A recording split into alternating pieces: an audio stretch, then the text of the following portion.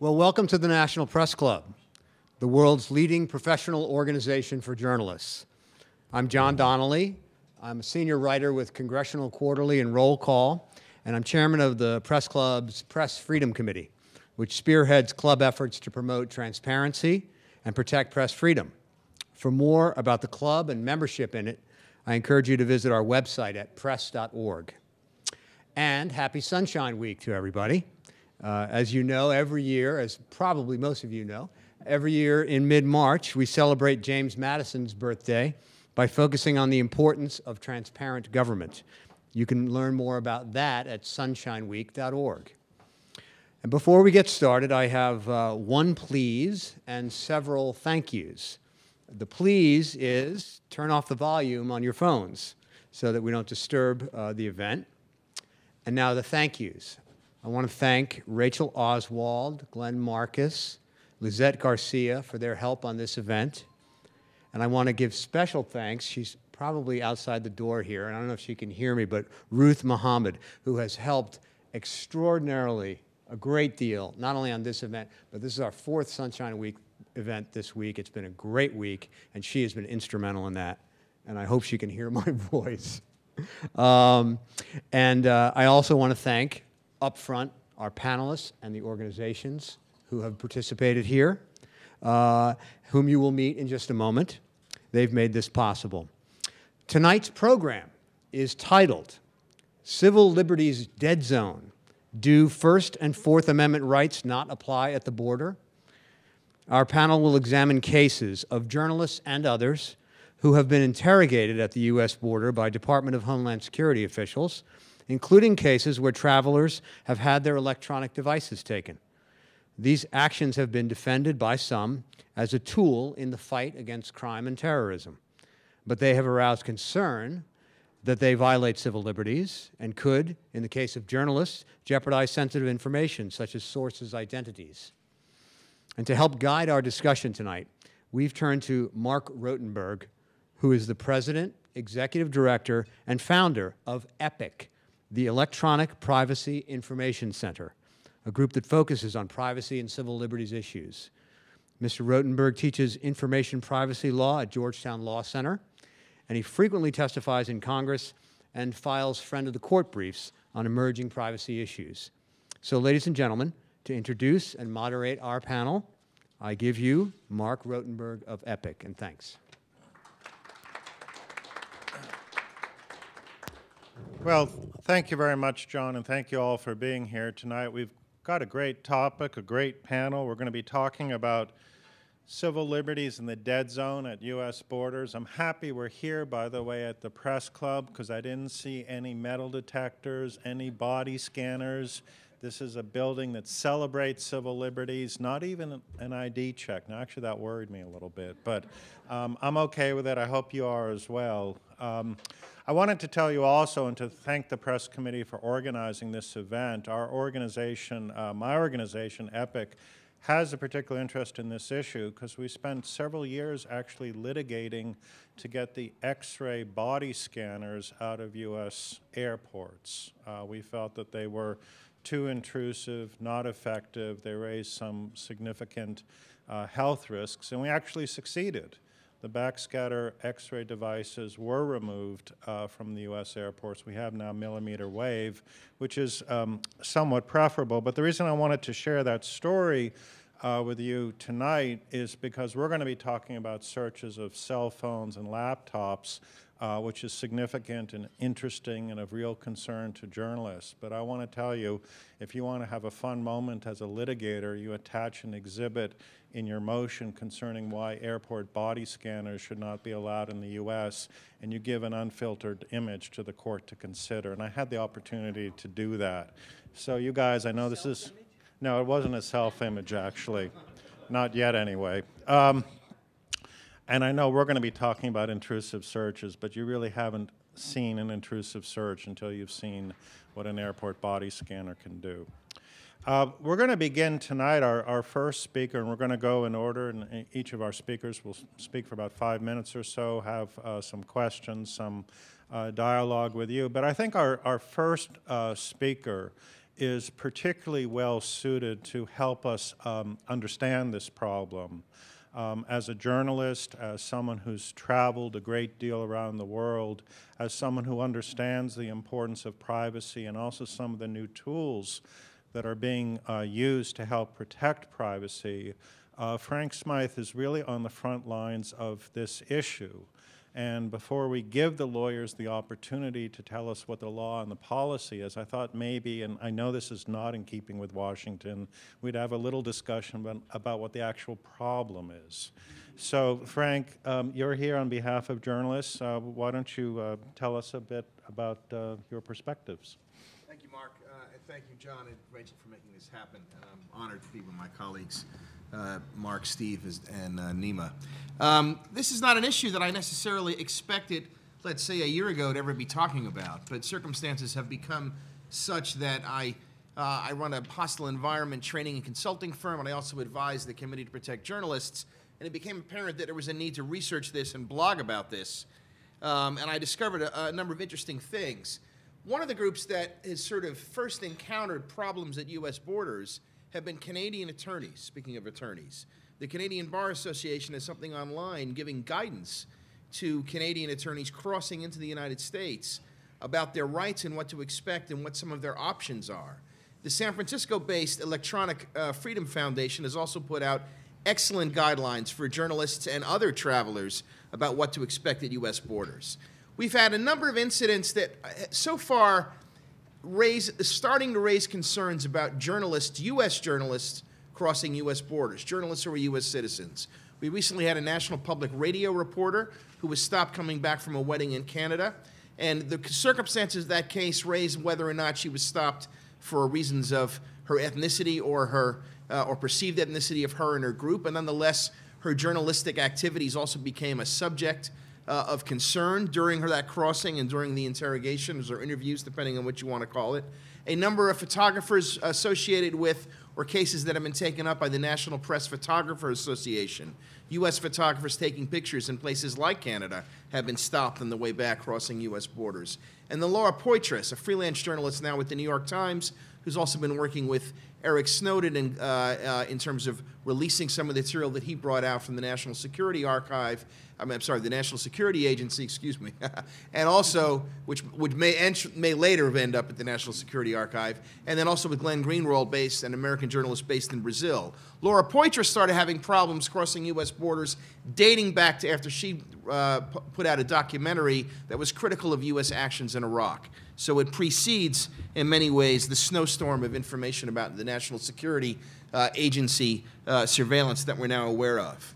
For journalists, this raises a number of concerns, and there are apparently different laws for different parts of the United States due to different court rulings that our legal experts can address that I'm just barely aware of. But for a journalist, when you're crossing into the United States, even if you're a U.S. citizen, how do you want to operate? One way to operate is to try and be the gray man, right? Just sort of blend in and go, maybe not even mention that you're a reporter unless you're asked, right? And keep yourself, whatever you're doing, make yourself seem as innocuous and non-threatening as possible. That can work, right? And that's one way to go. Another way to go would be to encrypt your entire hard drive, right? That's another way to go. It's encrypted. But then if you are asked if they want to see the hard drive, and they can ask, is it encrypted? Or then would they ask you for the password? If you do not provide the password, right, you're not legally obligated, as I understand, to provide the password, but then TSA, Homeland Security, can take your computer away and copy the hard drive. And what I know, I'm not a technologist, but I know from my technologist expert friends, anytime your computer is physically out of your sight, someone could have implanted spyware or malware into that computer, and you no longer should trust it, right? So the problem is, if you have an encrypted drive, they might say, fine, we're going to copy it.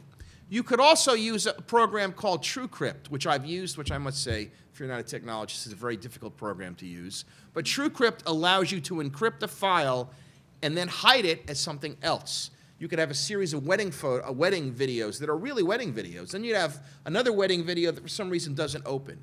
It doesn't open because it's actually a vault for TrueCrypt. And you can hide your sensitive information in that vault. One of the questions that EFF raises and the issues that they point out is, if you lie when you're being interviewed by a U.S. Border Control agent about whether or not you're using TrueCrypt, you could have problems. So EFF, which usually has quite clear guidance, in that case is quite ambiguous about what the guidance should be. And that struck in my mind, because that's not something I'm necessarily used to. Another way to go through is to have your computer completely stripped down. The kind of thing that we recommend journalists to do if they're going to nations like China. Go with a computer that has basically very little operating information on it, just what you need to operate it, has no actual data on it that's your own data. You're presuming that it may be compromised, and you're just using it for travel. You give it back to the home office after you're done, and then you go back to your main laptop. You could also go through U.S. borders with that, but of course, and that's an attractive option in many ways, but it's also incredibly inconvenient, right? We all have information on our computers we want to be able to access, so that's a problem. I think the challenge for journalists is to find the right balance, and that's about, for me, operational security. If we've learned one thing in the past 6 months or a year, it's that anything you presume was safe is probably not safe. And the threshold for what is safe is by any measure higher than it was before. So I would suggest that journalists presume that nothing that they put in any electronic form is ever going to be foolproof. So it doesn't mean you don't put anything down in electronic form, but think about where you're putting it. In the old days, I would take notes from a source. I would use some sort of nickname that would remind me of the source, right? Maybe the place where we met, or maybe something about them that we talked about, if the band they liked or something that would remind me who that source is, and I would have the name of the source and the contact information somewhere else. So if somebody actually got the notebook, they would see that it's sensitive information, but they wouldn't be able to make the connection. I think it's the same thing with electronic data. You want to presume that the data could be breached, no matter what the data is. I would never presume that anything could possibly be secure in this environment. And you want to set it up in a way that even if it's breached, it would take a tremendous amount of manpower and a tremendous amount of resources and a great deal of luck to be able to piece together the information that could jeopardize your work or those of your sources. That you're breaking it up in enough different forms. You're using things like when you communicate with sources, you can ping them. Facebook, for example, is not a safe way to communicate, but it might be possible to use Facebook to ping somebody. Hey, man, you want to have Chinese food? Sure, right? And you can have a meeting, right? Making a phone call that, hey, you know what, let's get together, right? So you're using different things, because one thing that I've learned, at least the difference between the Americans and some others, American intelligence tends to collect everything. And the challenge for American intelligence, they're not sure how to put it all together. They like to have all this, they feel comfortable having vast amounts of data. This is going back before the internet, right? Where other intelligence agencies like the Mossad or intelligence agencies that have been trained by the Israelis tend to be much more effective at zeroing in on the information they need, right? So either way, I think you have to presume that whatever you put in electronic form may not be safe, so spread it out as much as possible. Think about your operational security, so if something is breached, it isn't necessarily the end. Your work isn't necessarily jeopardized, and your sources, more importantly, aren't necessarily at risk. Thank you. Great, thank you.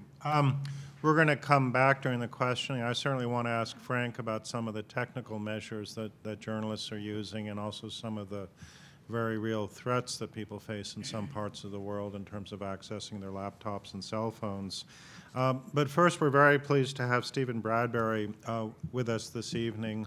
Mr. Bradbury is a partner with the firm Deckard, but I think more significant for our discussion, he's the former head of the Office of Legal Counsel, which of course plays a critical role within the government determining what the laws should be, how they should be interpreted. And I know you certainly spent a lot of time after 9/11 thinking about issues related to border security, and maybe you can give us your views of how the government sees this. Okay, thanks. Thank you. So just like the Snowden disclosures, this issue involving border searches is a real opportunity for a public discussion about basic constitutional principles, which is a very healthy thing, I think, to do, and doesn't get done nearly enough. The Department of Homeland Security, on behalf of Customs and Border Protection, put out a policy in August 2009 under Janet Napolitano, which is very direct and clear, and it says that Customs and Border Protection will be able to search electronic devices of travelers coming into the U.S. at the border, which includes at airports from international flights, for any reason or for no reason, with suspicion or even without any reasonable suspicion. And it can include, it's pretty clear from the policy, full forensic searches of laptops. They could be held for days. The policy has certain procedural protections and certain limitations in record keeping in certain circumstances. We can get into more details maybe in response to questions. It's important to know that this is not something that happens all the time. It doesn't happen with every traveler who comes in. In fact, it's pretty rare. There are more than 1 million visitors come through border protection points, search points at airports, et cetera, borders, in the U.S. every day, more than 1 million every day. And laptops, other electronic devices are searched very rarely. So you have a full forensic search, much less than one a day across the nation. For a quick search, like open up the laptop, turn it on, take a quick look at it. Yes, it's a laptop. These look like innocent personal files. Close it, give it back. That kind of search, that will happen maybe at the rate of 5 a day. So it's a very tiny fraction. There's no distinction made for purposes of whether there's reasonable suspicion requirement needed if the person is an attorney or if the person is a journalist. However, the policy does have some procedural, at least an additional procedural hurdle. If it's an attorney who says, wait a minute, those files are privileged, attorney-client privileged, or if it's a journalist that says, those are my journalism files, the border agent is supposed to get approval from an assistant chief counsel for the agency. But it doesn't say it requires reasonable suspicion. Assume the lawyer thinks about whether the circumstances would look good if things were challenged later or what have you. But they don't have to disclose the basis for why they decided to search, et cetera. So what's the constitutional foundation for this? It's actually quite strong. The Supreme Court has been very clear and very consistent that there is something called the border search exception to the warrant requirement of the Fourth Amendment. It doesn't mean that the Fourth Amendment doesn't apply at the border, but it does mean the border is a special zone where no warrant is required and no reasonable suspicion for a search, because the sovereign authority of the United States is to protect the United States from persons or things coming in that may be unlawful, dangerous, et cetera. And so anybody coming into the U.S., whether U.S. citizen or foreign national, has the burden, the law is, has the burden of establishing that they have the right to enter. And they have the burden of establishing that anything they're carrying, they have the right to bring in. And the border agents, border protection, has authority to enforce a lot of laws that relate to what might be brought in. So child pornography is a big issue that comes up in these cases. Also, intellectual property violations, copyrighted material that's a violation. Evidence of financial transactions might be on a laptop, money laundering, et cetera.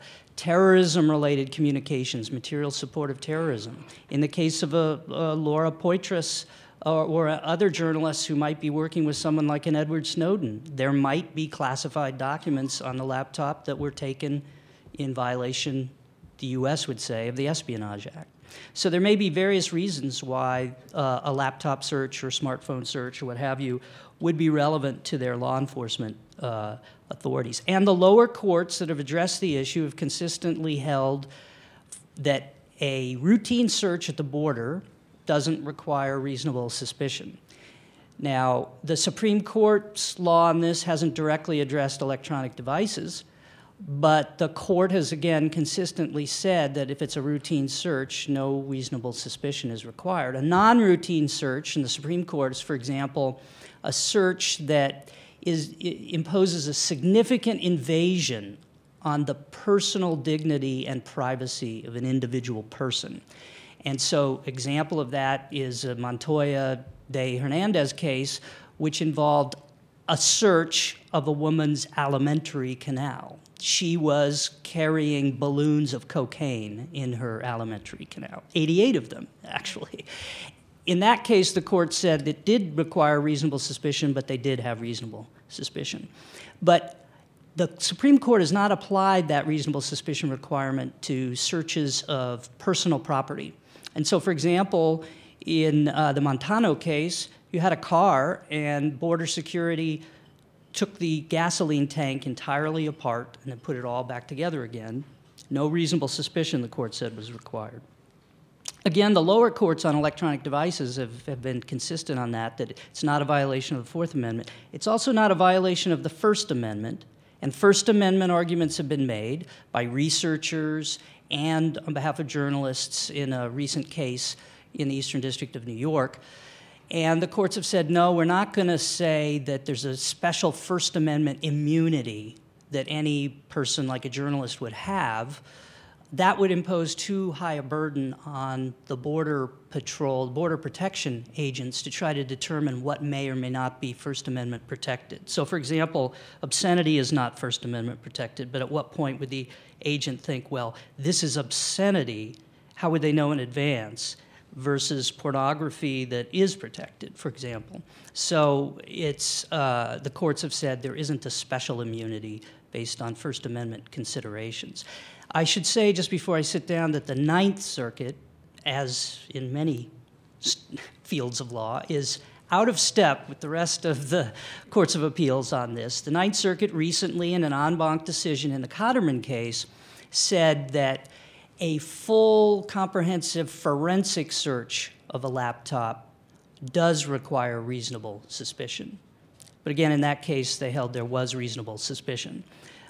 But a full forensic search, not entirely clear what that would be. In that case, what the court said it involved was they took the laptop, they confiscated it, they copied the entire hard drive, and they applied sophisticated software that could read files that had been deleted, and they could decrypt files, etc. It's pretty clear that the Homeland Security policy would be that no reasonable suspicion is required for such a forensic search of a laptop. But in the Ninth Circuit, as Frank suggested, I think they'd have to apply the Ninth Circuit's rule. But the Ninth Circuit was clear that what it called a quick review of a laptop would not require any even reasonable suspicion. And so that, again, would mean opening up the laptop, turning it on, even reading the files, even reading what's on it. I don't know how long, how fast the agent has to read, but I don't think that would constitute a forensic search. I think there's a concept that has to be taken, has to be copied. These special procedures and software have to apply. So anyway, that's the legal background. I think I'll stop there and turn it over to Nima. Well, I want to thank you, Steve. I mean, Frank has given us some tech advice on how to protect files. Actually, I picked up from Steve some travel advice. I think I'm going to route now through SFO and LAX, take advantage of those better Fourth Amendment safeguards. So that was very helpful. Okay, Nima Gulani is with the ACLU here in the Washington, D.C. office. She works on a wide range of issues for the organization, including immigration matters, which are actually central to the debate we're having tonight. So thank you so much for being with us, Nima. Thank you so much, and I'm really glad that we're here talking about not just this important issue, but also how it sits in the broader conversation we're having nationally about border and border security and resourcing, and how that impacts some of our civil liberties. I thought it would be helpful to just talk a little bit more about, one, what do the policies actually say? Steve touched on some of those issues, but what are the limitations based on what the agency has put out in its own directives? And two, within those policies, what questions remain unanswered? Technology is a fast-moving vehicle, and not all of the questions that have emerged with a lot of travelers and a lot of the examples we've seen are addressed by some of the directives that the Department of Homeland Security has put out there. And lastly, I really wanted to take this issue and put it in the broader context of our border security policies and some of the shifts that we've seen over the last decade or so. With regards to the first question, what can the government do? This has been touched on by some of the earlier panelists, but the government asserts the authority to, with no suspicion whatsoever, stop any traveler, that includes international travelers as well as US citizens, and search their laptops, their electronic devices, their mobile devices, to determine what information is on there. But that's not really the end of it. As was also mentioned, the government also asserts the authority through its directives with US Customs and Border Protection and Immigration and Customs Enforcement to seize that device, retain it, and conduct a further search. That could mean sending the device to the FBI. We've talked about encryption software and some other methods.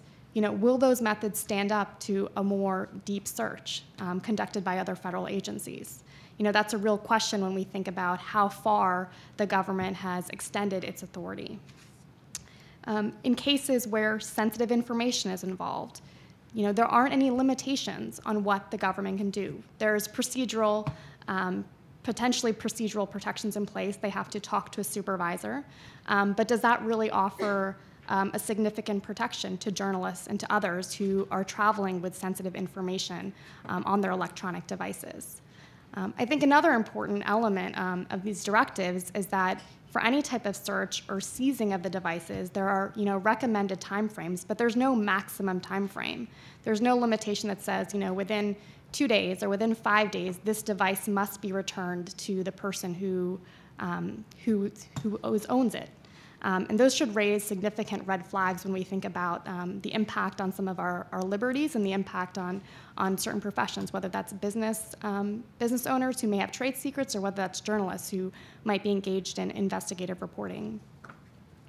And so given these policies and given where technology has been, there's also lots of gaps in the policies.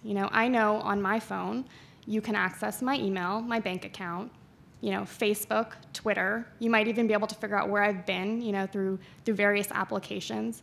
If I'm traveling and I'm crossing a border and I'm a US citizen and I have a device, what are the limitations with what Customs and Border Protection and Immigration and Customs Enforcement can access?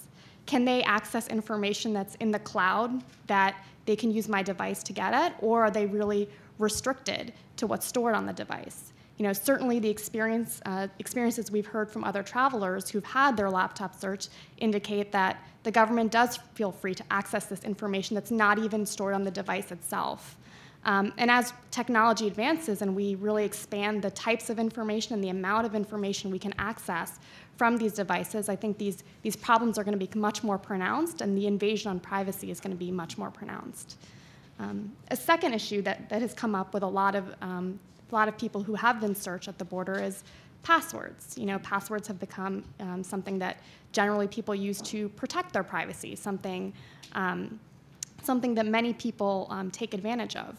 If a Customs and Border Protection officer asks you for your password, what are the limitations with what the agency can do? You can refuse to give them your password, but what is the implication of that?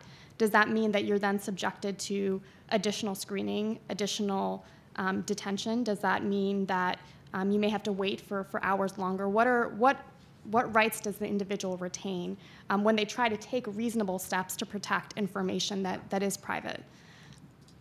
And also, what are the limitations on the extent to which these searches can be conducted at the behest of another federal agency? Is there a risk that some of these searches can just become a vehicle to evade getting a warrant? Can another federal agency say, hey, Border Protection, this person, you might want to search their device? There's certainly been some reporting to suggest that that might be a practice, but the directives don't really offer clear limitations on what that collusion between federal agencies can be, which I think raises more concerns when we think about how broad the authority has been assumed with regards to electronic devices. And just quickly in closing, before I turn it over to many of your questions, I think it is important for us to take this issue and put it in the broader context of our border policy. For many people, I think the idea that your laptop or your phone can be searched without cause seems extreme. But I think a lot of those same people would be very surprised to know that if you live 100 miles from the border, you can be stopped and your car can be searched without probable cause. The government has assumed, authority within 100 miles from the border. We're not even talking about the functional border anymore. And within the same 100-mile zones, there's surveillance equipment, there's roving patrols, there's inspections, there's checkpoints. And these are only technologies and these are only practices that may become even more advanced and more extreme as we continue to invest resources in the border, as we continue to place a priority on national security, potentially at the expense of some of our liberties.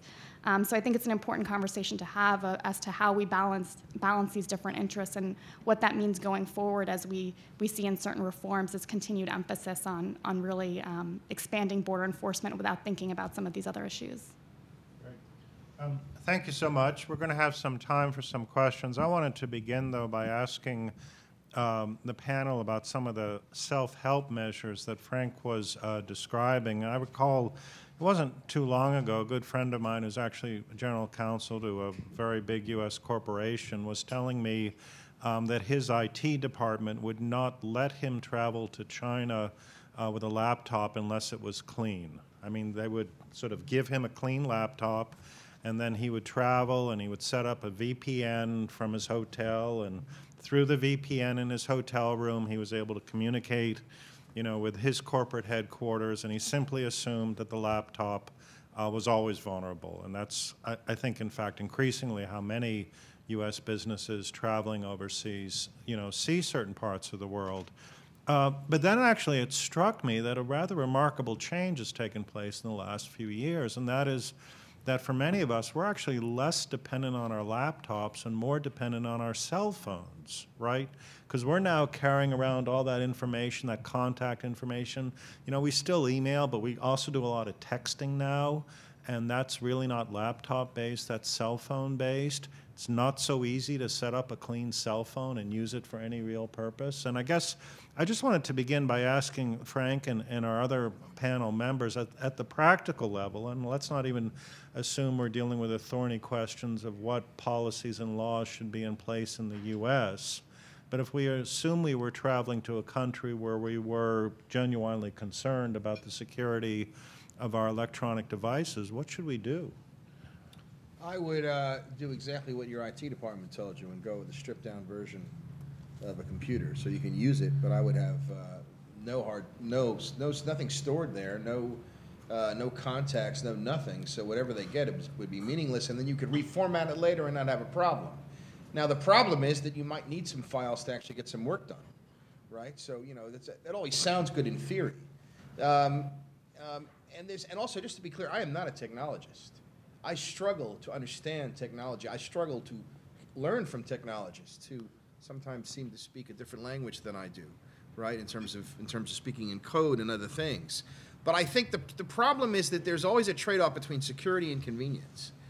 And I think everybody's got to decide for themselves what is best for themselves. I don't think there's any magic solution.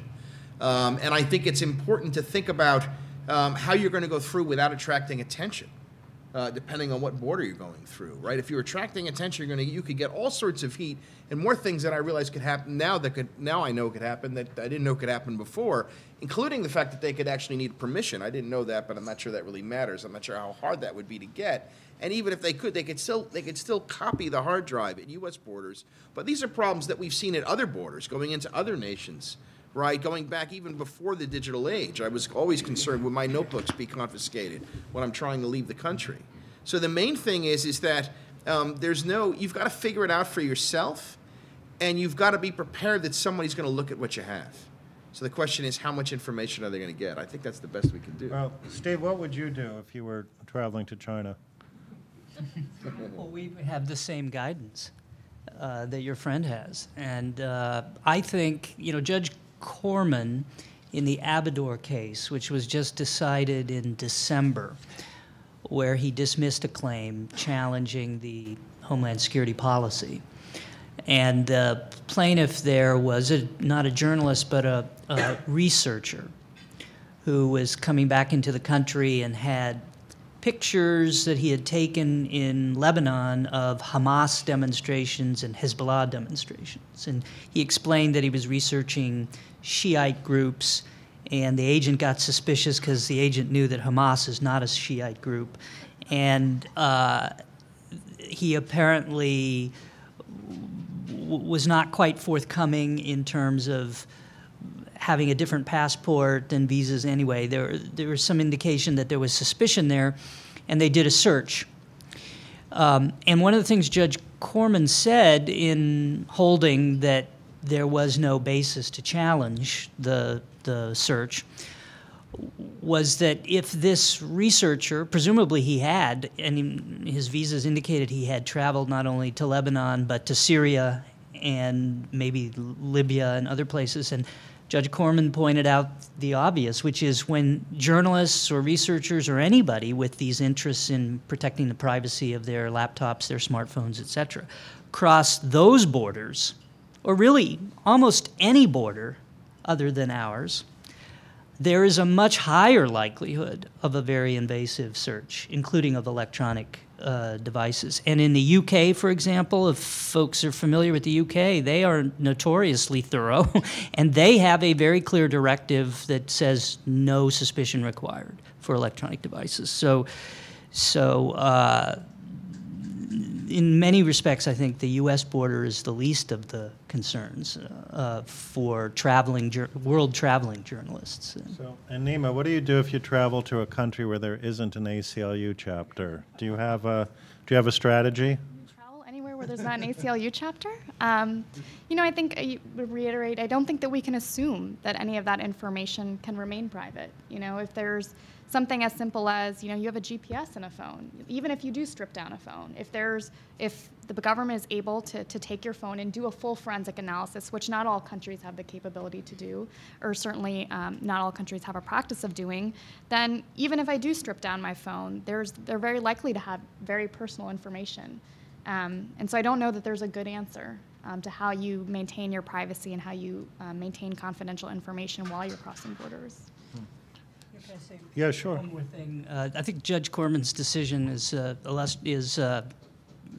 interesting. I certainly learned a lot from it. But another thing he pointed out is that Dell Computer has advised people, if you don't really need to travel with laptops, don't do it, because there are 16,000 laptops a year lost in airports in the United States versus the 400 or 500 electronic devices that, according to Homeland Security, have been searched as part of these border searches. So, and it seems like every time I'm in the airport, I hear over the loudspeaker, if you left an iPad at the so-and-so, or you left your Kindle at the... Those Dell laptops purposefully, by the way. I don't know if you've used a Dell laptop. I left mine behind, but...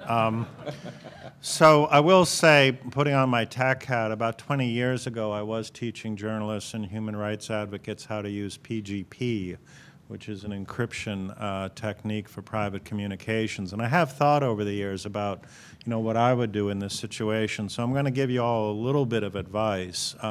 First of all, most of the crypto stuff is extremely difficult to use on a regular basis.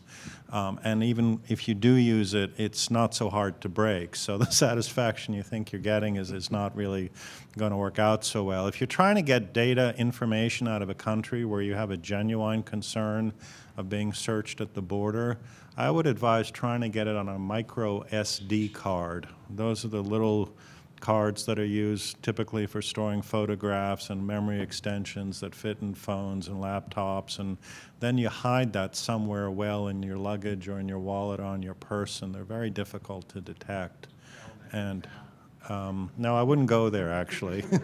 There's a part of me which makes me think and it's often true in these security scenarios, for the really serious bad guys, they probably just smile when they look at the search procedures because they know how easy they are to evade. And it's typically the people who are either, innocent of everything or just not very good at their chosen profession who end up getting caught. But yeah, a micro SD card is probably a good way if you're trying to move digital data across hostile borders. But that actually takes me to my next question, and maybe I'll start with Steve here because I think he'll have some views on this. It's interesting to me that as we think about, what might constitute probable cause or what might become a, more persuasive basis for a court to permit a search, increasingly it seems the fact that people have chosen to use encryption techniques might provide that basis. And I know in the midst of the debates we're having right now about the NSA collection program and how we make determinations under 215 as to who is a U.S. resident or non-resident, if the communication is encrypted under the Department of Justice guidance, you pretty much get to assume that the person is not a U.S. citizen, and therefore there's less protection in place. So I guess my question is to Steve, do you think that's a sensible doctrine? If someone is trying to hide something, is that a greater reason to permit a search to occur than if they just leave the text out in the open? Well, it's not identified in the Department of Homeland Security policy, I don't think, as a factor that would support, reasonable suspicion. Right. And by the way, reasonable suspicion is considerably lower threshold than probable cause that a crime has been committed. So it doesn't take much, as the courts have emphasized, to satisfy reasonable suspicion. So that's not that much of a protection. I mean, but it has been a factor in some cases. So one of the Ninth Circuit cases involving child pornography did involve encrypted files, and it's discussed in the background discussion of the case, but it's not identified in and of itself as a factor supporting reasonable suspicion in that case. There were other factors. But should it be? I mean, I'm posing the question to you. I don't think so, just because a lot of people are sensitive about their personal information, and for the reasons Frank said, may have a personal policy and preference to try to protect it. And I actually don't think the agencies or the courts would view that in and of itself as reasonable suspicion, a reasonable basis to suspect that somebody is may be involved in a criminal act. But if somebody, there's a guy, Nadeem Kobesi, who's built something called CryptoCat.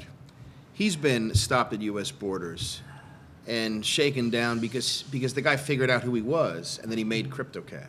It's just the fact that he built this tool, which there's been issues about the tool, but a tool that is oriented toward human rights activists in places like Syria, right? It gives the problem, as Nima and also what you've laid out, is that it gives individual border customs agents incredible discretion. That's so right. If they, there might be some, like with Laura Poitras, clearly there seems to be a flag that went up and there was an order, well, whatever she's got, search it. But for others, agents have incredible discretion. And just by the fact that we're encouraged to have a PIN code on our phone, is that going to be used against us? If we're using encryption and we're a journalist, is that going to be a problem? And what you're talking about, the other way, which is the stealth way, which I really appreciate, and coming from a lawyer is even interesting, right? I will send you a bill afterwards. Right. But if you're in a place like, I would put the SIM card in my wallet to say that, that's where I always keep it. Did I not mention that before? Because if they see it, somebody finds it and it's clearly hidden somewhere, you could have real problems, including at U.S. borders. Yeah. You know what I mean? And then all of a sudden, you're in Vietnam, China, and the other issue I think is that yes, the U.S. compared to a lot of other nations is nowhere near as intrusive. But we now have a level of surveillance and a level of intrusiveness combined with our capability. Zimbabwe would like to have that level of intrusiveness, but they don't have that technological capability, Eritrea, other nations. But now when you think about nations that have the technological capability to gather information and also are incredibly intrusive, Russia, China, Great Britain, and the United States all come to mind. And the problem from a press freedom perspective is the revelations about the United States conducting all this incredible surveillance means that the ability to which you can use the United States as a beacon or an example of press freedom in the world has been greatly diminished, where other nations can say, what are you talking about? Even the United States, even Great Britain engage in these policies. There's no such thing as civil liberties.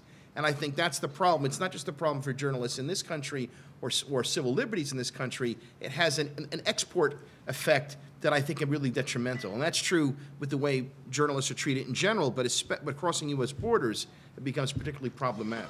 Well, that's a whole other topic, which I'd be happy to talk about. On the discretion of Border Protection agents, I just don't think there's any way around the fact that with the high volume of people they see coming across the border, they have to have very broad discretion, and they have to be able to act on a hunch. It was a hunch that led the Border Patrol or Border Protection agent up in Washington State to stop the fellow who was on his way to LAX to bomb the airport. It was a pure hunch. There was no reasonable suspicion. It was just, she just had a hunch. And they have to be able to operate on that basis, or the system really can't effectively work. And just one word on the Snowden comment. I think the reason that there is all of this debate about surveillance by the U.S. is because almost all of the documents that he disclosed related to surveillance by the U.S. I mean, there's a lot of surveillance by a lot of other countries that have not been the subject of any disclosures, mostly because they don't have any court system or any process of oversight. They don't even have the documents generated and available for anybody like him to see. But I could go on and on that topic, as Mark knows. That's a good point, but please let's not forget our friends at the GCHQ, who have also properly been recognized by Mr. Snowden for their contributions to world surveillance. I'd like to go to Nima now at the ACLU and actually ask her what I think is kind of a tough question. I have another tough one for you, Steve. I hope it's a tough question. But Nima, not everybody who's bringing digital data across national borders is a crusading journalist reporting on human rights abuses abroad. Some of these people are actually engaging in the exchange of child pornography, and they have found that one of the best ways to do this is to physically transport the contraband by means of laptop. And I was actually struck in the Cotterman case, which is the case where the Ninth Circuit did seem to say that you need some reasonable suspicion.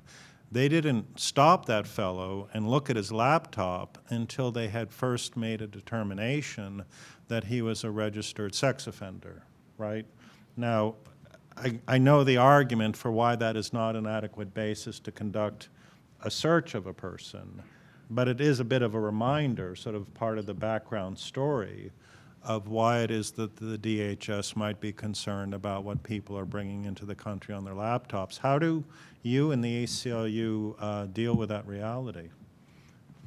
You know, I think that there is a reality that border security is important, and I think I wanted to touch on a point that was raised. This idea that an individual Border Patrol officer needs to have discretion to follow his hunches. I think to cover maybe some of the cases you're alluding to, and I just don't think that that's really true. I mean, we've seen technology and surveillance being used in the most invasive ways. There's no reason why we can't use those same technologies to protect civil liberties. Why can't you get a warrant? There are procedures in place that we use in our criminal justice system to protect against these very crimes. And so this idea that somehow just because you're at the border that you should somehow be subject to, less of a standard than you would be if you were committing the same offense, 120 miles in from the border, I just don't think is true, and I don't think is reflective of the capabilities we really do have. It's not as hard or as time-consuming to get a warrant today as it was 50 years ago. You can contact a judge via phone. You can contact a judge via, a teleconference. You can contact a supervisor, and so I think like a Quicken Loan, practically, right? Exactly. Getting a warrant, yeah. I mean, I can do anything in 5 minutes with my computer. Why not get a warrant? Well, it requires probable cause to get a warrant. So you have to have the probable cause first before you can get the warrant. The very first Congress of the United States, same Congress that approved the Fourth Amendment, passed a law that gave customs officers full discretion to do searches. So it goes back to the beginning of the country, and it's consistent, I think, with the original understanding of what is a reasonable search under the Fourth Amendment. Although I might have to pull out Boyd versus U.S. on you there, Steve, that 1890 customs case finding that the search was impermissible as a violation of both the Fourth and Fifth Amendments. Substantive due process. Well, I think it's there you go. Lochner era. There you go, pre-Lochner, actually. And that's what troubled Brandeis and Olmsted. So this is all going to be on the exam, by the way. But before we get to the exam, let's have some questions. So please, yes, in the back. We've got a mic coming around. Just want to make sure, is the NSA, you guys got a signal? Okay, good. We're good. We're good to go. Okay. Let's see. Is this working? Okay. If you don't mind, let me just take the chairman's prerogative and ask the first question. I wanted to ask you, Mr. Bradbury, to your knowledge, is there any kind of target list that the customs agents use? What Nima was referring to. I mean, obviously you've got a terrorism watch list, but what I'm wondering about in particular is are national security reporters, for example, on a list? James Risen, if he crosses the border, let's look at his computer and maybe we'll learn a thing or two. To your knowledge, is that kind of thing going on at all? Well, not to my knowledge with respect to reporters. Okay. But I don't know for sure, but I have little doubt that there will be lists of people that the Border Protection would be on the lookout for. I mean, that stands to reason, I think. And so. But not reporters, to your knowledge. No. Okay. But Okay. Just wanted to ask that. Thank you. Rafael DeGennaro, thank you for a great panel. What about maritime borders? New York City is within 100 miles of the Atlantic Ocean, and most of the people in the United States live within 100 miles of those maritime borders. What does that do? Where do we really draw the lines? you brought up the 100 Sure. mile thing. Sure. I mean, under outdated regulations, there's what we call this kind of Constitution light zone, and that would include 100 miles from not just a land border but also from sea borders. Something that includes, roughly 2/3 of the population, 9 out of 10 major cities. I think functionally right now, the laptop searches, roving patrols, a lot of the more invasive security procedures we're seeing tend to happen, at the land borders, at international airports. But certainly that authority has been assumed within that entire 100-mile zone. Well, there is a doctrine called an extended border search, where courts have required at least reasonable suspicion to do border-related searches, and that would be within the 100-mile. The notion is an extended border search is where the circumstances suggest it's reasonable to think the person had already passed through a border check. And so you're not actually at the border zone or at the border site. And so a higher standard is required. But just because New York City is within 100 miles of the border of the United States, this doctrine would not provide that anybody walking down the street in New York City could be searched with these kinds of searches based solely on reasonable suspicion. I wouldn't accept that based on the extended border zone concept. It still has to be a border-related, customs-related operation or search, and there has to be that nexus, I think. So I'll actually tell a personal story here, because I'm a sailor and a boater, and I've gone up and down the Potomac, and you'll get stopped sometimes by the Coast Guard. The Coast Guard wants to see if you've got all your safety gear and your flares and license and PFDs and so forth, but you can also get stopped by the DHS. And the only thing the DHS is interested in is whether you have proper identification, which actually is kind of a funny stop on the water, because you could be sinking, but all they really need to know is if you're a U.S. citizen who's properly there. It's a different world. Mark, you go ahead and call on whoever you want. Oh, I'm sorry. Yes, ma'am, in the front.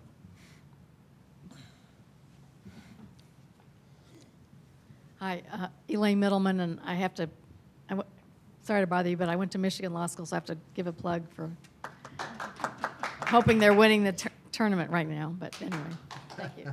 I have two questions that probably sound dumb, but one is, these concepts you're talking about, are you making a distinction between journalists and other people like lawyers or just dumb people that are trying to cross the border? And my other question is, because I've done a lot of criminal appeals work, in the Fourth Amendment, there's exigent circumstances exception, which kind of swallows the Fourth Amendment, like, you know, flushing things down the toilet or whatever. Is there any similar exigent circumstances in this type of search?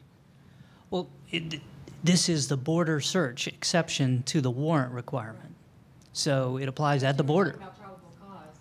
They don't need probable cause. You And said there were situations where there wasn't. certain non-routine searches, even at the border, require reasonable suspicion, but that's even lower than probable cause. In terms of journalists versus others, there isn't a distinction under the Constitution, the courts have said.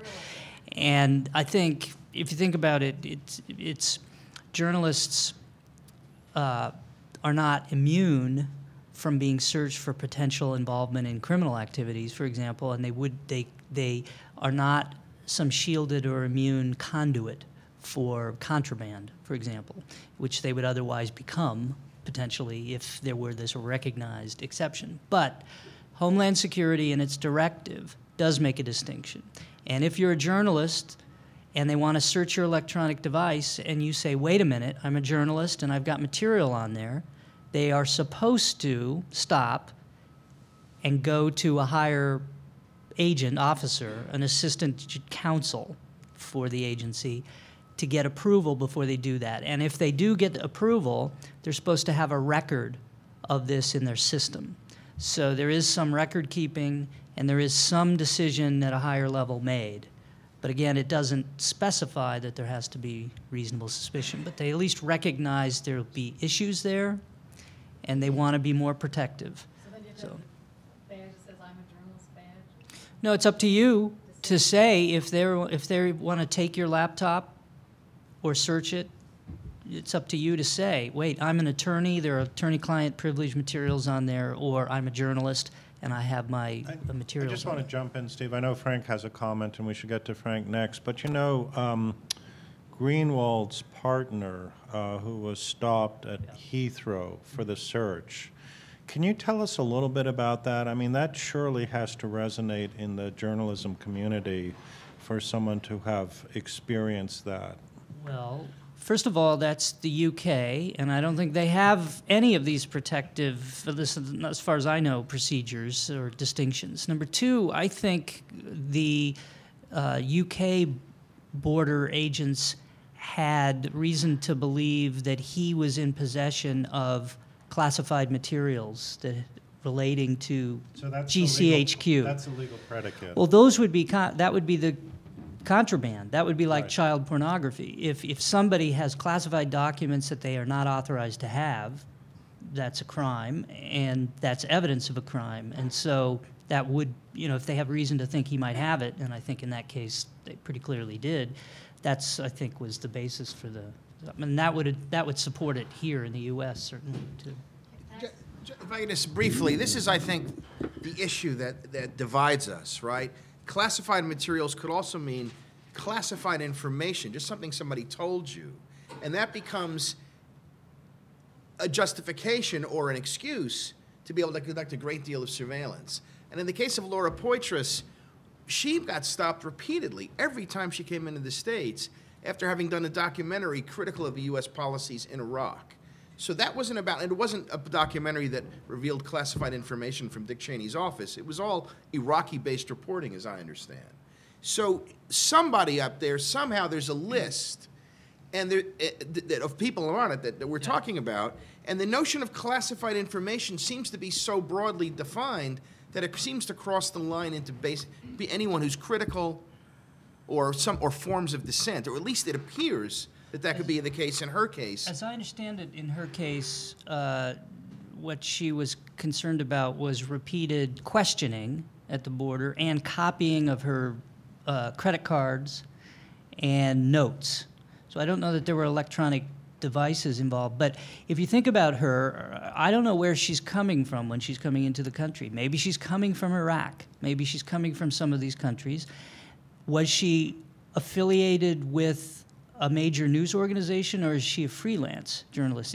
If you're a border protection agent, you don't know, let's just say you don't have a list, okay? And let's just say you don't know who the heck Laura Poitras is. But here's a person coming from Iraq who says, I'm a freelance journalist and I was just over there for 3 weeks, you know, traveling around because I'm doing some stories. You know, you might think, well, this is a person I'm going to question more, and I'm going to look at some of the things and find out what the heck is she real, because it's not like I was there on a business trip or I have family there. It's not obvious that it makes sense. So it's not terribly surprising. Kind of dissing the freelance journalist. So I was just going to say, I mean, I think this conversation really highlights the dangers and the tensions associated when you don't even need cause, right? It's irrelevant in some respects whether somebody had encrypted their material or where they were traveling. You know, irregardless if a Border Patrol officer knew nothing about that, they would be able to take her device, they would be able to question her, they would be able to you know, do a forensic analysis under the policies. And when you rely and when you lower the level of cause and you lower the requirements so low, there's obviously going to be the danger that there's going to be these implications, you know, notwithstanding kind of the government collaboration that happens outside. great. Sir, in the back. Hi, Bob Schiff, and I'm a Michigan grad too. They're up 20-12. 6 minutes left in the first half. So two quick questions. One, you mentioned, I guess there's been some disclosure of the number of searches, border searches of this kind that have been done, 400 or 500, you said, compared to the 16,000 lost laptops. Has any information been released on how many of those successfully identified illegal material? Be interesting to know whether all of this great discretion is actually stopping a lot of criminals or is just inconveniencing a lot of business people and journalists. Yeah, no, I don't think so. And, you know, Department of Homeland Security is always very cautious about disclosing why they are doing certain things, why they are searching certain kinds of containers or et cetera, and what they found, unless there's going to be a prosecution from, you know, based on it, for example. So, you know, often when TSA at the airports changes their procedures, and we all get annoyed because now they're doing something a little differently than they did it 2 weeks ago, that may be because there's some threat reporting that suggests this is something they should look at. And they don't publish that. They don't make it public. And the same thing, I think, with when they have a reason to check things. They don't actually want to publicly disclose what the reason is. Right, but if they disclose that of those 500 searches, 400 were actually revealed something of use, even if it was just that much, I'd feel more comfortable about this continuing than if it was only, you know, 25, and the discretion, which you say is so necessary, is being abused, essentially, or used for purposes that aren't succeeding. My second question is, I get that the Supreme Court, the courts apparently have decided there's no protection, no Fourth Amendment protection for people at the borders in this particular circumstance. They're comfortable with that based on whatever historical reasons that you know, the borders were treated differently initially, but that doesn't mean that Congress can't decide that there should be more protections for people. And I'm thinking particularly of American citizens. I mean, American business people, American journalists traveling overseas as part of their jobs to the benefit of the United States, its economy, and our democracy, seems to me ought to have more protection coming back into their own country than someone coming in from abroad who's not a citizen. And I wondered whether there's been discussion of that or whether there's legislation being considered. I know there was I think there was a legislative initiative that may have led to the policy actually being put out by DHS in 2009. And so interested in your thoughts on that. Thank you. I was just going to say, with regards to electronic device searches, there's been legislation introduced. There was Feingold legislation from several years ago. Representative Lofgren also had legislation that would have required certain level of cause, depending on, you know, whether you were doing an initial search of the device or a more invasive search. Since that time, there's been certainly in congressional hearings, I think as recently as a couple months ago, where you really saw members on both sides of the aisle discuss how concerning they've seen this sort of overreach at the border. With regards to, I think, holistically addressing the border, I think that members of Congress who are from those border regions, I think Senator Leahy is a classic example, who's at the northern border, and I think has had experiences where, he was stopped at a checkpoint. And they've, raised questions regarding, the overreach of these border searches, not just at the actual border, but 100 miles in. But in terms of actual legislation moving, it doesn't seem that there's been a great effort to limit some of those authorities. Yeah, I'll just speak briefly to this. I mean, both because it goes to the issues I did cover in my privacy class, also because I worked for Senator Leahy on updating the Federal Wiretap Act a number of years ago. But both of your points are very important. As I like to explain to my class, just because the court has made a decision about the scope of Fourth Amendment protection doesn't actually answer the question as to what the scope of privacy protection will be by statute. And we have many, many situations where Congress has decided with, financial records and cable subscriber records and on it goes by statute to create privacy safeguards that have a Fourth Amendment-like standard. But your other point was a good one as well, because if you look at the Federal Wiretap Act, for example, there's a very extensive reporting requirement. I mean, any prosecutor who gets a federal wiretap is going to have to report to the courts what the outcome was, what the charges were, what the cost was, what the duration was, whether there were extensions. And the reason that this was done when electronic surveillance was first established was to give people some way to evaluate. Is this an effective technique? What's happening over time? How does one district compare with another district? So I think anything that can be done to give us more information about the effectiveness of this search technique would be good, I mean, and sometimes we don't find out for good reason, but I think the presumption should be disclosure. That's a Sunshine Week comment, by the way. Okay, next question. Here, sir. Hello, I'm John Hughes from Bloomberg. And I think about the possible solutions to this. And, Congress, it's hard to get them to do pretty much anything these days, even pass a budget. So I wouldn't look there for change. Going to Homeland or trying to get the administration to change, I would think that would be a challenge. And then I think lawsuits, a judge. And I'm wondering if going forward, if there's any possibility of a decent court case coming down that could overturn this. And I think we have 3 organizations up here that have been good at suing people. And I'm wondering if any of you are thinking about getting in a lawsuit on this issue.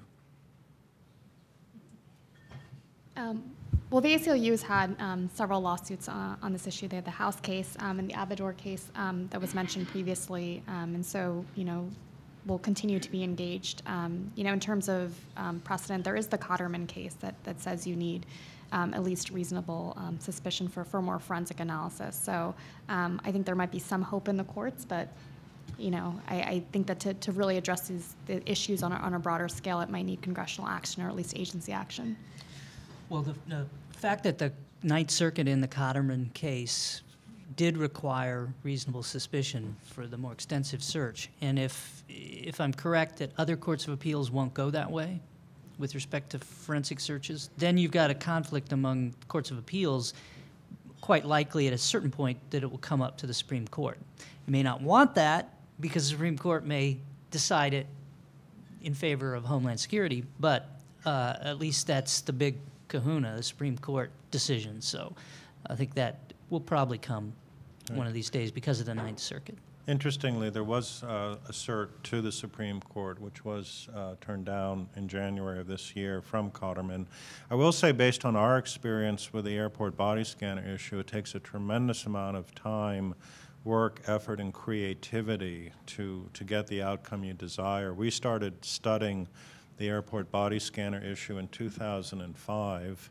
We did a series of Freedom of Information Act lawsuits. We obtained the technical specifications. We were able to determine that the devices were not effective. We twice petitioned Secretary Napolitano to begin a public rulemaking on the decision to deploy the airport body scanners for primary screening. We eventually sued in the D.C. Circuit and actually won under an APA theory, and then had to sue Napolitano 3 times in a mandamus action to get the agency to act on the decision of the D.C. Circuit. Simultaneously, there were legislative efforts in Congress and resolutions being passed by the European Parliament, national campaigns and front-page reporting. So that's just in a nutshell on one border issue. And I think, by the way, it wasn't just about privacy. I mean, the devices actually don't work, which was also part of the practical consideration in the decision to have them removed.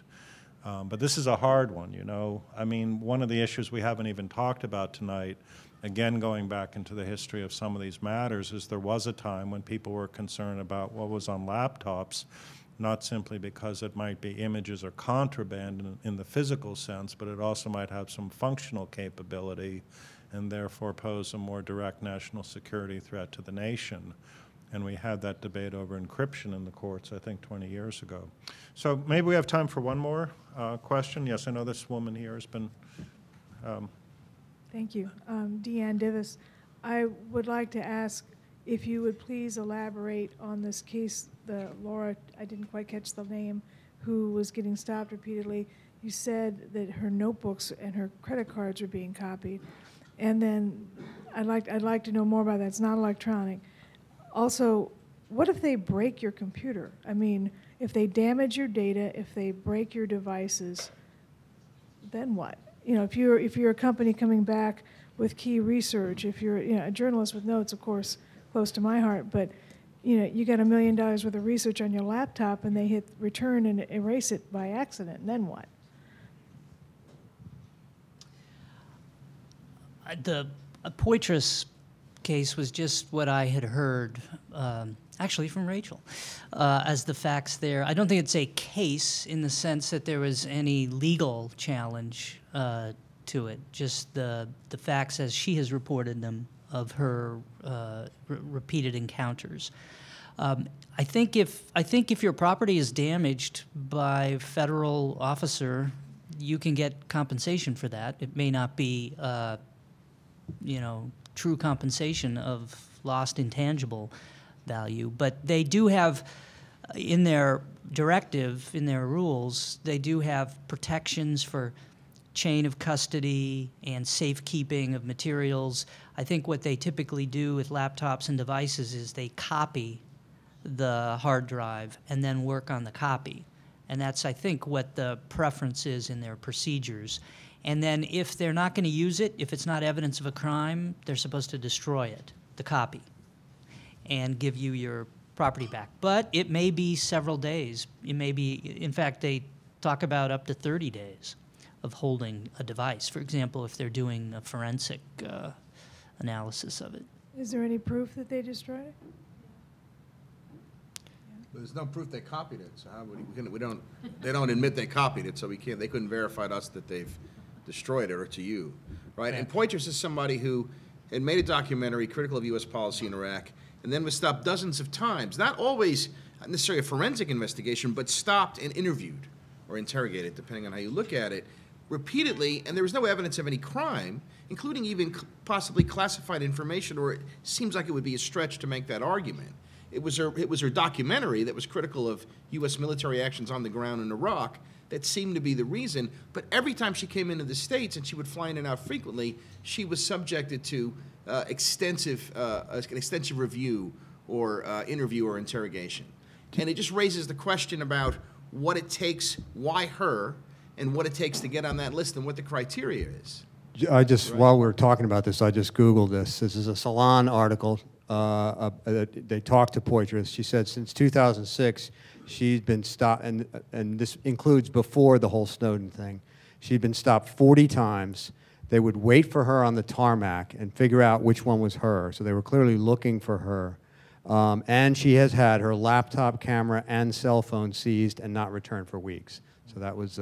We have time, I think, for some more questions. I wanted, and I will get to you. I wanted to put in just a little bit more backdrop on this issue, which is that I also know fairly well Bruce Schneier, and Bruce has been working with Portress and Greenwald and Bart Gelman and Ashkan Soltani and others to enable the distribution of some of the documents. And Bruce, who's a world-class cryptographer, has said that none of these techniques are perfect, but he nonetheless favors journalists using encryption because, in his words, it turns surveillance from a wholesale enterprise into a retail enterprise. It raises the cost of intercepting communication. So if Bruce were here, I think that's what he would say. I didn't want to suggest otherwise in my earlier comment. I think to you, you had a question, yes?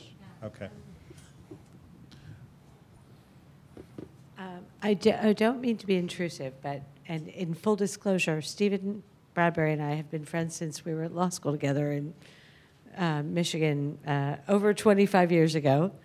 And I don't think, I beg your pardon? No, and, well, there's a but coming. I don't think we've ever agreed on anything political. However, I think we respect each other's positions.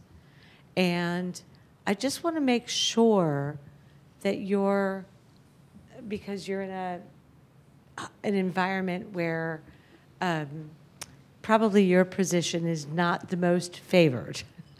And I feel it necessary for you to explain why your perception, because a lot of these are literally shades of gray about facts and where we fall. Because I think as I'm listening to this dialogue, and truth is, I agree with the other three people on the panel much more than I agree with you, sweetie. And we went to law school together. We went to law school together.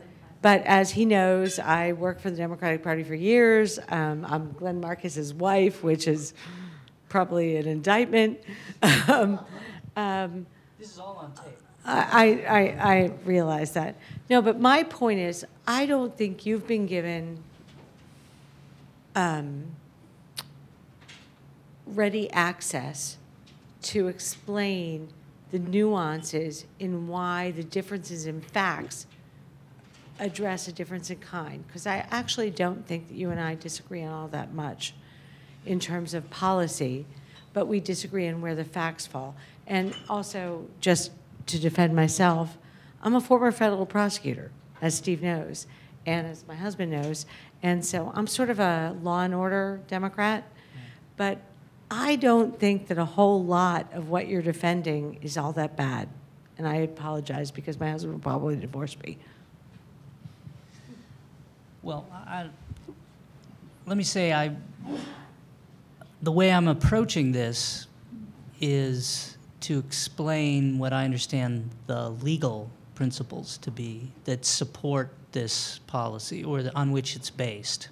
Not necessarily defending the policy, although it does strike me as reasonable, and it does strike me that it would be difficult to craft an effective alternative that would require some measurable level of suspicion before a border protection agent could ask you the next question or ask to look at something of your personal effects. And it's been so consistently and traditionally recognized that with respect to personal effects brought into the U.S. at the border, there must be unfettered discretion for agents to look inside those containers. That seems pretty reasonable, right? If somebody's got a black box and he's bringing it into the country, should you require reasonable suspicion, some specific particularized reason to look in that black box? No. So the concept here is that a laptop is another kind of black box.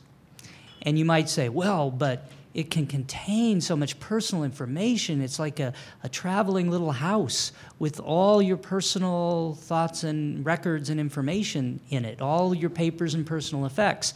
But it could also have a bomb. It could also have cyber security things. It could have child pornography. It can have evidence of other crimes, etc. And so at a certain point, it's not a meaningful distinction. And that's really what, and then just think about the cop on the beat who is walking down the street and is trying to keep order, and we have a reasonable suspicion requirement for Terry stops to do, stop, and et cetera.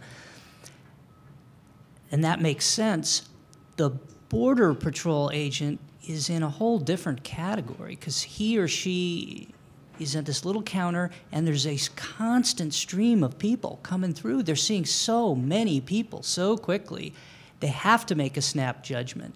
And to require that there be reasonable suspicion behind a decision is really, in that context, a high burden that could actually mean that a lot of people get through that otherwise would be stopped. Now, the alternative would be, and maybe the technology will reach this point, it's just everybody who comes through is just automatically, everything is scanned, all the electronics or everything. And, it actually might not be very long before we're there. And that would present some very interesting issues versus this kind of random, rare, hit or miss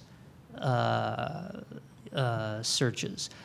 Judge Corman, again in the Abador case, said if it came to that and we actually searched everybody forensically when they came in, he personally said he would require reasonable suspicion before doing that. I'm not sure, that seems to me to be a hard distinction to make. What would be wrong with, if you can search some randomly, searching everybody consistently? Certainly there'd be no discrimination, there'd be no targeting. So I actually don't think it will be too many years before we'll be facing those kinds of issues.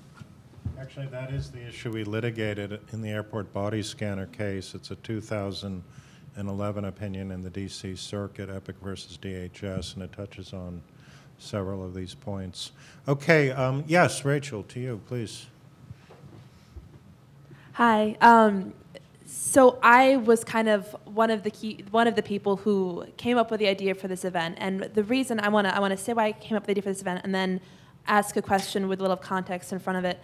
I had read about the Laura Poitras case in the last year, and then more recently, New York Times war correspondent C.J. Chivers and a New York Times multimedia reporter who was traveling with him. They were, I believe, on their way to Syria, and they were stopped. And they were interviewed by DHS agents. It wasn't clear to me from the article released on that whether their laptops were examined, but what was clear to me was that they were stopped and interrogated at the border. And what I read from Laura Poitras before, I was beginning to worry that this was the beginning of a pattern of national security reporters being on a list, recognizing the Obama administration has taken a adversarial position sometimes when it comes to national security reporting. There was a concern that this is a trend, that this is something that while in the past DHS, had not been using this policy to get around First Amendment protections, but now that we are seeing signs that they were, so that was why the committee agreed that we wanted to hold this event. So now for my question, and I want to put a little context in front of it.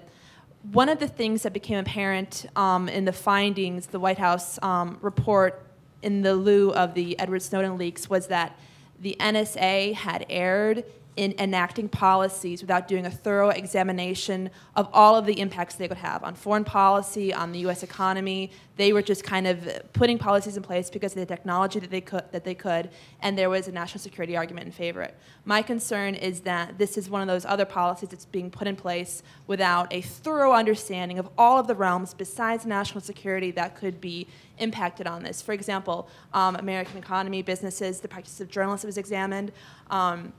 What about the role that we have in the world? If other countries, if we're trying to encourage other countries to improve, their human rights practices and practices, press freedom, it really, really hurts us when we do this, you know, and I think that's one of those greater issues that needs to be taken into account when you're making a national security argument, and it's hard to make the national security argument when DHS will not release information on the credible, you know, intelligence they've collected on active, you know, national security threats that they've been able to intercept through these border searches. I don't know, Nima, maybe, do you want to speak to that? I mean, I think that you highlight a really important issue. I mean, looking at all the things that border security impacts, right? Our economy. Every extra minute that you require someone to go through a port of entry is, you know, I think some of the studies have said is basically the equivalent of having a Super Bowl in some cities. The investment, right? Over the last 10 years, we have twice as much Border Patrol officers. We have, you know, the amount of investment just in terms of dollars in these security apparatuses is substantial. And I do think that we've rolled out these security procedures without really thinking about, you know, on balance, what makes sense for the country. You know, is it worth the impact on the economy? Is it worth, you know, the hundreds of thousands of travelers who might be U.S. citizens who are subjected to searches that don't yield anything? And what's the impact on people, you know, going about in their day-to-day business? You know, I spoke to a woman who lived within 100 miles of the border who had been stopped by a Border Patrol officer, and she was a U.S. citizen, and she took her kids out of school because she didn't want to drive down that road every day. And so I do think it's important to think about this holistically and whether it makes sense and whether we're sacrificing too much, you know, for security policies that, frankly, we don't even know actually accomplish what they are intended to accomplish. Okay. I think we're... Could I make one quick suggestion in response, Rachel?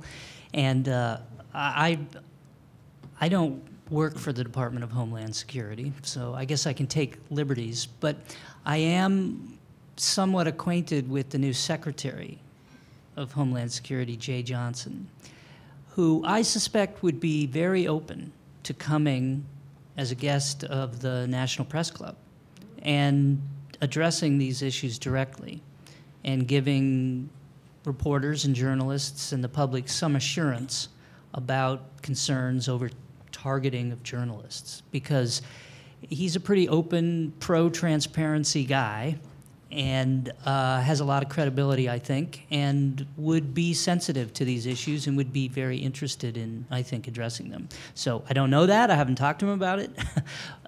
So I can just take the liberty of suggesting that. Okay, we have a very brief... If I may interject there, just for the record, we did reach out to DHS to see if they wanted to send somebody here, and they declined.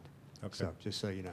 All right. I didn't reach out to the Secretary. I was kind of aiming lower. We're going to take two Suggestion, though. very brief comments because now we're past our deadline. So, and I know for reporters, you guys, deadline's key, right? So, okay, there we go.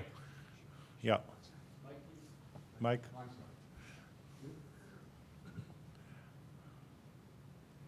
I just want to follow up real quickly that Stephen's black box analogy. I mean, you really have to work, if there's a justification, you really have to work on this, because nobody is saying that you can't examine a laptop to figure out if it's a bomb. You don't need to keep it for 2 weeks and copy the hard drive in order to determine if it's imminently dangerous. Evidence of a crime. I might have evidence of a crime on my cell phone right now, but I can't be stopped and asked, you know, have it taken and examined for that evidence on the street here. Why should it be any different because I'm coming back from overseas as an American citizen? Child pornography it seems to be the answer in a whole lot of kind of excesses of searches. And I get that, but you can obtain child pornography, I imagine, in a lot of places. Maybe there are some countries where it's more easily obtained, and you ought to be searched on the border to see if you brought something back, but that's not, I don't think, what's happening in terms of all the searches that are going on. So I just feel like there has to be a better justification offered than this is just like every other search that is done at the border of people who are coming back and have their luggage rummaged through. It's a different thing because there's so much personal and private information on our devices now. Well, I think Thanks. That, as I understand it, and then, you know, who knows how much confidence we can actually have in the statistics, but from what Homeland Security has said, the number of laptops or electronic devices that actually go through that kind of search and are confiscated and kept for days or weeks is fewer than 100 in a year out of the 500 to 600 million visitors who come through the U.S. borders every year. So I just think the practical reality is, although they don't require it, it's probably the case in most or all of those circumstances that they believe they had reasonable suspicion. They had some reason to go through the trouble of that. But they don't want to have to disclose publicly what the reason is. And they maintain they don't need it. And I think as a legal matter, they're on solid ground, as I've explained. You may disagree, but I think the reality is they're not going to do this for the most part, unless they have some reason, I think. Okay, we have a quick comment in the back. Yes. I will try to make this really quick, but I was actually returning to JFK one time, coming back from the Middle East from a little reporting event, and I was actually stopped for additional questioning. He asked me about my computer, what was on it, and that kind of thing, and as you can probably tell, I'm one of those, edgy freelancers that you talked about. And this was after waiting 2 hours in the immigration line, particularly bad day, waiting for another 45 minutes for this special screening. They never gave me a good reason. The Q&A was actually fairly short, maybe 20 minutes, if that's short. Now, the only thing I could think of was that they, somewhere along the lines, I had been tracked or ended up on some list. And I guess I have a question mostly for Nina. I'd really like to know, like how exactly they pulled me out of the hat. I mean, I was in the occupied West Bank. I was flying back from Cairo. Obviously the Israelis knew where I was. At one point I saw, when I was in the occupied West Bank, I remember the Israeli army taking photographs of me. But I mean, I'm just kind of curious, is there a way to FOIA that or something to find out like how, why, like I'm being pulled out for extra screening? And they knew it wasn't a matter of them just looking and saying, oh yeah, well you came from Egypt, because they said, oh, it's in the system here that you're being requested for extra screening. So at some point, whether before I got on the flight or while I was on the flight. I mean, there's not really a great way to get that information. I mean, there's a traveler redress system through TSA, but in our experience, when people file complaints and raise a lot of the same issues, asking, why they were stopped, especially for people who were stopped multiple times, the response might be a form letter and a redress number. So there's not really a great way to get that information, at least in my experience. Well, I was going to give a slightly different answer, which is also how I was going to conclude first and I think, John, did you have comments at the end? Yeah. Okay, so I mean, first of all, it's been a really good discussion. I think a really informative discussion and a really helpful discussion. And I very much wanted to thank the panelists for their contributions, and thank you all also for your very good questions. But as the discussion continued, and your comment at the end really made this point to me very clearly, I kind of reached a conclusion that on behalf of EPIC, I'm prepared to make an offer that I didn't even think of when I walked into this room. But just in very brief, we do a lot of Freedom of Information Act litigation. I teach in this area, I publish books on this, and we're looking for new work related to border and privacy issues. And I'm simply going to offer to the Freedom of the Press Committee and other associated organizations, if you are a U.S. journalist who believes you were stopped at the border and had a device searched, because you are a journalist, EPIC will work with you to file both Freedom of Information Act requests and Privacy Act requests to try to determine the basis for that search. We won't represent you beyond any issue except what I've just described, but I'm actually quite interested in pursuing this, and we'll talk to Rachel and others about how to make that possible. So you've taught me something, and we have a new project. Well, thank you. Thank you very much. I just want to thank you all very much for coming, and thank our panel. Let's give them a round of applause. And the president of the National Press Club, Myron Belkind, would like to take us out, as they say. Thank you. I'm honored to be president of the National Press Club this year. I'm honored because I have the distinct privilege of leading an organization of more than 3,000 members And the hardest part of a presidency is to plan the year, is to name your committee chairs, or to reappoint your committee chairs. And I have to say, after I knew it in advance, but this Sunshine Week's activities have been so excellent for the National Press Club, and it really is our most important mission to protect and preserve and do everything we can to enhance the efforts to protect freedom of the press. When I was planning our year, I was greatly relieved that John Donnelly agreed to be the chair of the Freedom of the Press Committee. I would like to acknowledge him, and could the other members of the committee please stand? I know we have several here tonight. Rachel, Glenn, I think there's a few others. Yeah. On behalf of the board, on behalf of our 3,000 members, I thank you, and I thank the outstanding panel we have tonight to conclude an immensely successful Sunshine Week.